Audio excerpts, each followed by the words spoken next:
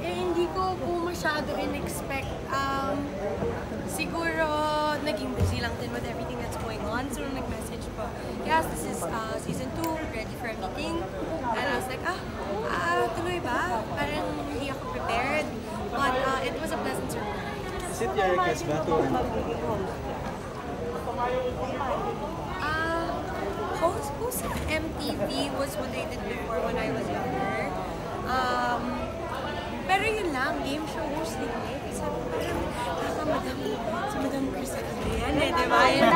Yan yung mga napapanood ko nung bata ako. So parang it's a lot of pressure for me. Sapat ba ako? Kaya ko ba? Lahat to. So nung una sinabi ko po na hindi. Na huwag na lang po ako Is it your request to guest na din dito sa show? Oo. Na-request ko. And what's nice is like isang tawag lang lahat ng mga friends.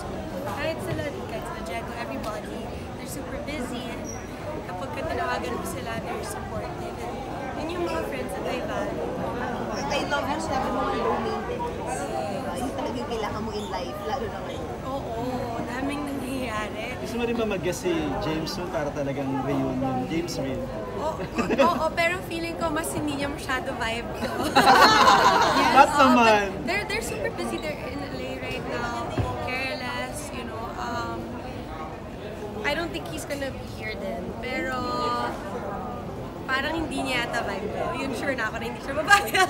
Hindi mo ba na-request si Coco to guest? Hindi rin po nila kaya nasa Ilocos po sila. They just came over.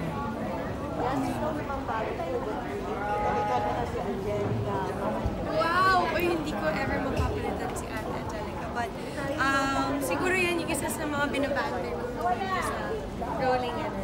Kunti lang po yan. Opo, medyo niluto ko sa bahay. Yassi, bakit daw parang secretive ka lang ngayon? Ginawan po akong secretive, diba? Pero plano mo ba soon kapag talagang nakikita mo siya na dumating siya na sabihin mo rin sa press, sabihin mo rin sa mga friends? Oo naman. Siyempre, I think a beautiful love is the one that you really proud of.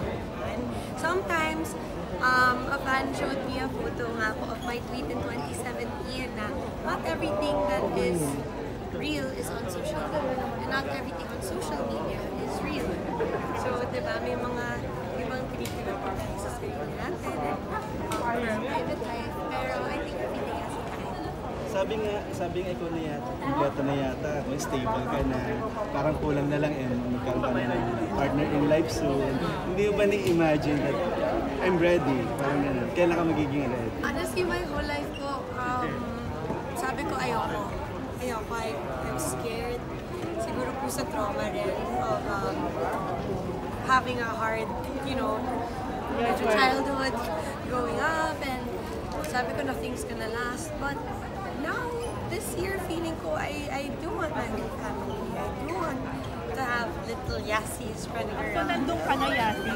Nandun ka na. Nandun kinikilig na ako pag Mature. dati pa para sa So, Yassi, nandun ka na sa mindset na gano'n. parang, na po, on the way, medyo natatraffic lang. So, Yassi, hindi na kayo masashock kung one of these days, biglang may announcement ka na I'm getting married or engaged. Baka ako po yung ma-shock. Kasi little Yassis na yung nasa isip mo. Step by step po, na season 3 muna ng rolling. Pero yan, gusto mo bang nasa showbiz yung guy kung sakali? Pero mas gusto mo yung private lang ng showbiz? Would be nice siguro if it's not in showbiz. Because, pero alam niyo, marami naman po mga very successful relationships din na both are in showbiz, na everything works naman. Feeling ko po depende pa rin yung sa tao at sa paghandle. Anong qualities yung hinahanap mo sa isang guy?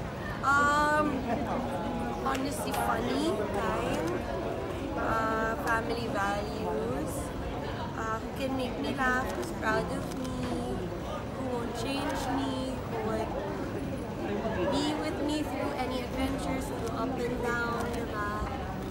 So yung guy na yun, pina-follow mo ba sa IG ngayon? Grabe yung system.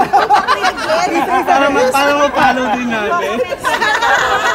Nag-like pa siya? Filter niyo po. Parang gano'n na siya. Pero FBI. Follow niya mama. Kayo po talaga, magaling po talaga kayo sa work niyo. Sa crypto or metaverse industry? Ano po? In the metaverse? Yeah. Pwede rin nasa metaverse. I'm celebrating my birthday in the metaverse next month. How many? We do have a crypto gaming guild po, and I hope you guys learn about it. It's called PEG. Players Elite Guild din po that we're building. I'll be launching that din po after this first episode, so mga next week. Maybe I'll announce it there. Alright, so isa gamer nga. Tama ako. No! Ano? Okay. Investor, baka gano'n. Investor, tama na mga games. Yun na. Silence din si Yassi. Meron kayo mga art pieces na NFT? Ano ba? Art he's pieces, me? NFT, oh. Yeah, we have a lot of NFTs in our guild, but my personal one, we haven't planned on releasing one yet. But maybe with PEG. So yung someone na to is into NFT. Into deep. Yassi, are you dating now? Ayun na nga eh. Ang galing niyo po mag-rephrase po ng mga sentence po sa questions. Pero dun din ang Parang hindi masyado. Anong status? Are you dating or Happy. Happy po. Happy. but not yet in a Next season na relationship? po. Yassi, friend ka ni James, di ba? Parang yung nabalita sa kanya na, di ba, matagal din. Gaano mo kakilala si James? Na gay daw siya, na merong, di ba, partner. Ganon. Ano ikaw ba? Ano pagkakilala na? Wait, I think, Do you know the guy? si James? Yung friend niya. Si James din. James did. Oh, yeah, that's their business partner. No, and James, me, and James Reid, we all have the same birthday. And so, baka binati lang nila yung isa't isa na happy birthday. With the best. I think Kiko told me about that. Yeah.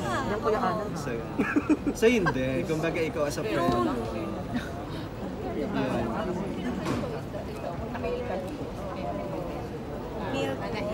Well, Luis Manzano sa Amazing. Yeah. Galing na nila. Marami kahit dito, sobrang nakakatawa rin. Billy's also great. Billy's gonna be here then soon. Wow. Yeah.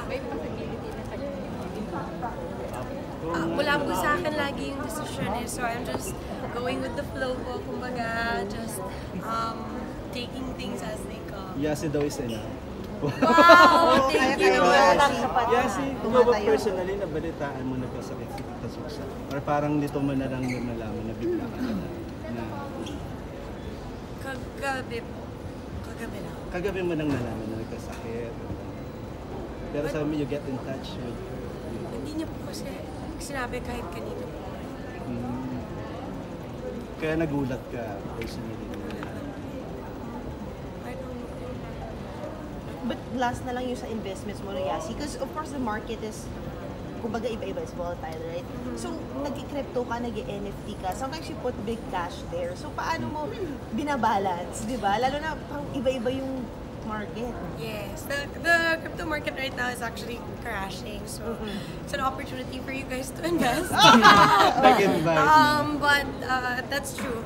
When the market is down, it would be nice for you to invest. And for us naman, we always believe in the market and we know na umaakit din po siya. So, ang importante po sa akin with all of my 100 scholars po that I'm able to provide for them and to hold on to our NFTs that give them the opportunity to play games. Another one of our goals then is to really be able to educate the Filipinos of the opportunities in the crypto market and the crypto world. And gusto po namin yan ipakilala through easy gaming katulad po nung nangyari sa Axie Infinity. So, ang naging problema lang doon is the game wasn't stable enough to last this long, so we have to reintroduce. So what we want to do in BEG is to be able to filter that out or review it for our scholars, provide them with the NFTs para po makapaglaro sila. They earn, then we earn also, and then we take them out na before it's too late, and then give them a new game. Parang ganun. So we'll we'll talk about it more po. You can watch out for it on our social media at Players Elite Guild. And I'll talk about it even more po in depth. So we can give this opportunity to the Filipinos. Nakita na po nila eh. Nakita na po nila yung pagkakataon. So sayang naman if we can educate more. Pero hindi lang pera yung ini-invest dito sa crypto, pati puso, tama ba? Ay, hindi na. Bumalik na naman po tayo. Season 3!